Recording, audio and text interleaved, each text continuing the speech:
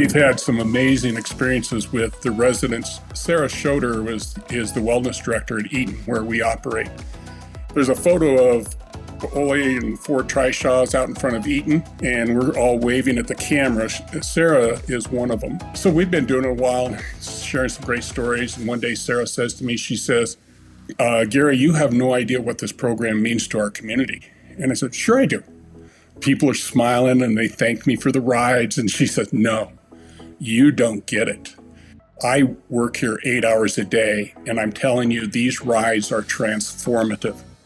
And she says, we've had people with dementia who are starting to open up. We've got people who didn't talk or who are suffering from paranoia start to open up.